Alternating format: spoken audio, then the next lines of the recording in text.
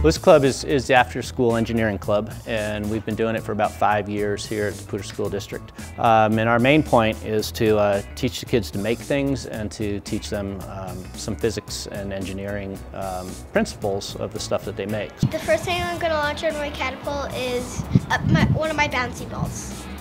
With the after-school engineering club, we've got about 25 or 26 different projects that they can work on so that they can go a full year without repeating a single project. Each project that we do, the kids will build something that demonstrates either a physics or a engineering principle. So it's an actual device that really does something. They have a good experience with science, a little bit of math, a little bit of engineering. And when they get into middle school, they will have so many more things that are competing for their time.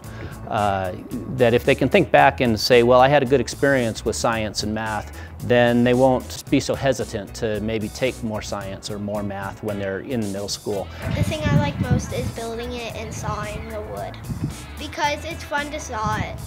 Do you like the class, Joshua? Yeah. Because you get to use real tools.